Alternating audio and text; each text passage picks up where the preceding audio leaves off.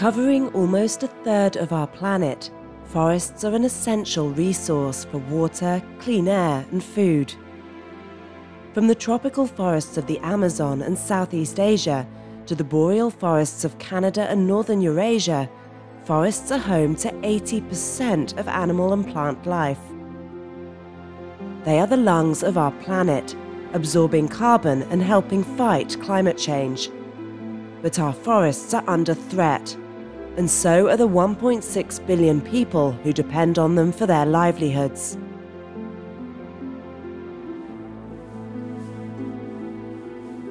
Patrick Dugan has been working in Asia for 30 years, helping forests to regenerate.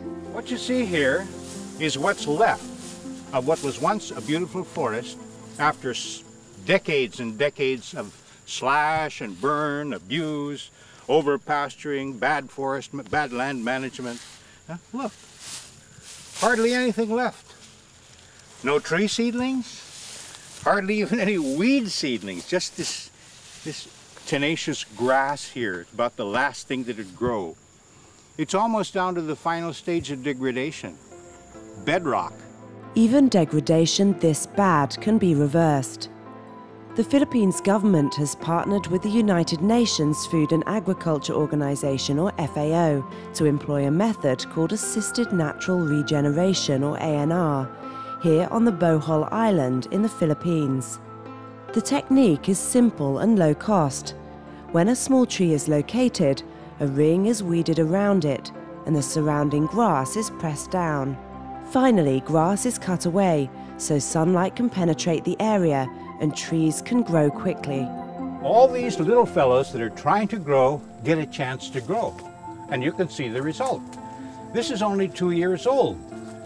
And how many species have you got here? All native species. And here are little babies trying to emerge. And this is what this natural regeneration is all about. These things happen. You just help Mother Nature and they happen.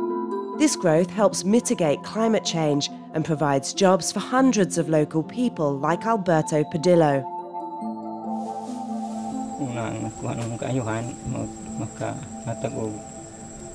Pangwartahan sa katauhan o makapabalik og padaghan sa among kakahuyan amo dakwang kalasangan ko. For example, the tropical pandanus plant is used for food, as well as to make dozens of household products like these baskets for sale throughout the Philippines. Patrolling the forests is also a key part of the program. Eliseo Chavez is part of the patrol squad, on the lookout for illegal felling, grazing or fires, which can devastate an entire forest. Sa una sa wa pa moabot ang project sa INR, magsigig kasunog ang kamutanan. Nya karon, diyan ay project sa INR na protektahan na sa mga tao din apel fokus na kabenepisyo na katrabaho.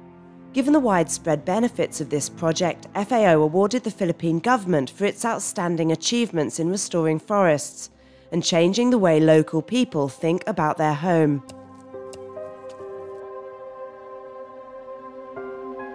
Across the Pacific, in Manabi province in western Ecuador, attitudes are also changing. The tropical forests that once covered these slopes are now dangerously thin. For years, locals have been cutting down the trees for timber and to make space for grazing and crops. Without the trees to act as an anchor, the soil is washed away by rain, leaving it less fertile and increasing local farmers' poverty levels. In this village, a project run by FAO and funded by Spain involves planting small carob trees. As deforestation is worst in areas where poverty levels are highest, FAO is also working to help increase local incomes. Teaching better farming methods like using the waste from this maize field as fertilizer, which saves money on chemical fertilizer while nourishing the soil. This community has also planted fruit trees. The trees provide food as well as retaining water needed for crops. While it is tropical forests and their biodiversity that attract the majority of international attention, they are not the only forests being threatened. In the far north of Asia lie the abundant grasslands of the sweeping Mongolian steppe. But the country also possesses sizable forests. As Mongolia's economy has expanded, its forests have paid the price.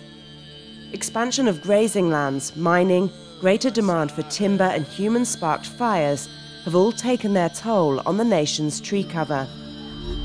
But things are now changing through the efforts of people like Batchagol. His family are herders. Until recently, he could do little but watch as outsiders poached the woodland resources of his valley. Now Batchagol is taking a leading role in protecting them.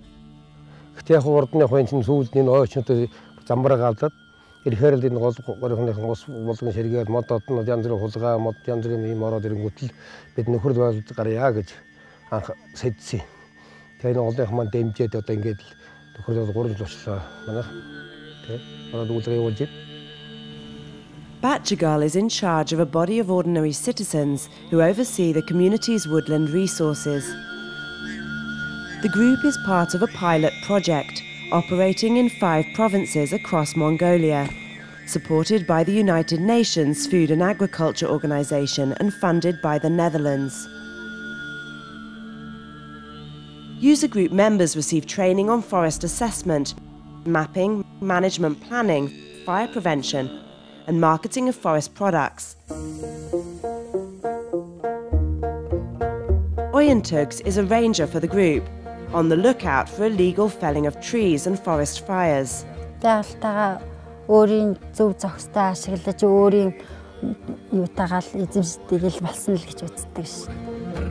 Preservation efforts are showing signs of success. In project areas, illegal logging has essentially ceased. If projects like this can be successfully expanded, then Mongolia can help safeguard the livelihoods of its people and prevent desert sands from lowering air quality across Asia. Elsewhere on the planet, however, preservation efforts didn't come soon enough, and there are few trees left to preserve. Less than 50 years ago, this desert landscape in Senegal was lush savanna. But here, as in much of the Sahel, the 5,000-kilometre belt of land that divides the Sahara Desert from the rest of Africa, trees have been cut down for firewood. This deforestation, accompanied by land degradation caused by over-farming and overgrazing, as well as climate change, have turned this once fertile land into desert. A recent project to plant acacia or gum trees is nevertheless attempting to reverse that process of desertification. Acacia is a good choice for the project because it is a native tree, so we are not altering biodiversity. It's a tree which has many benefits. It feeds the soil, so it restores its fertility. It is a shelter for crops.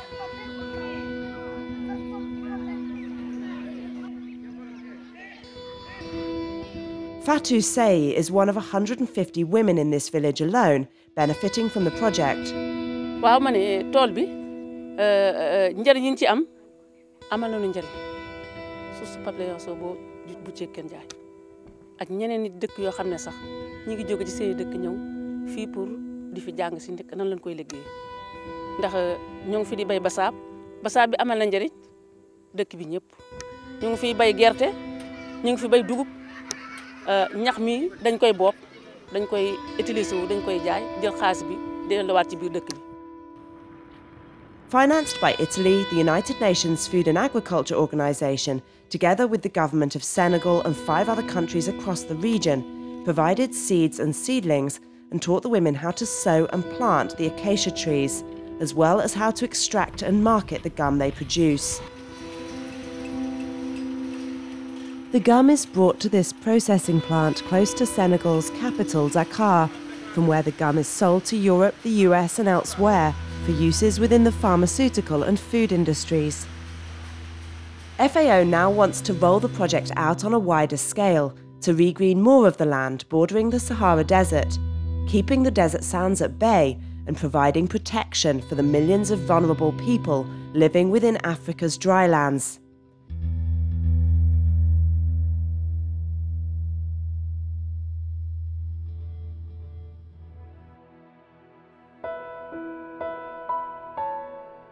Many countries are winning the battle for their forests, including in many parts of Europe.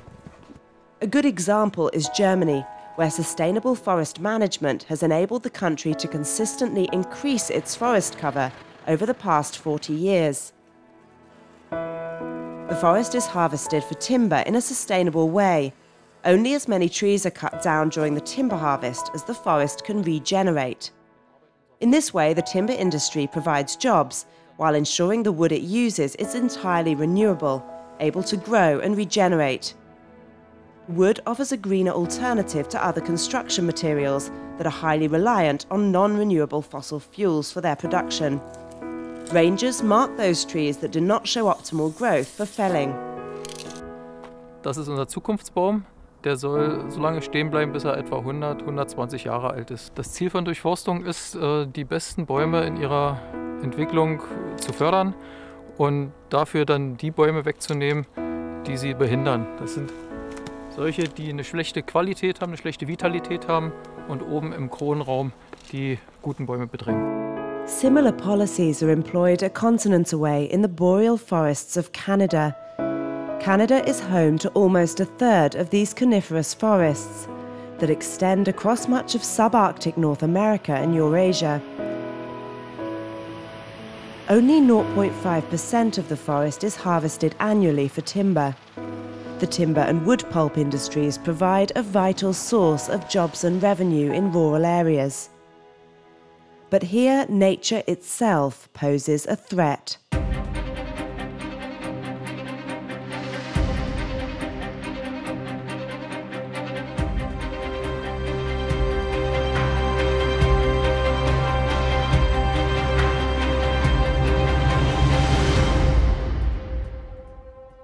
Natural disturbances such as storms and fire threaten local communities and the economy.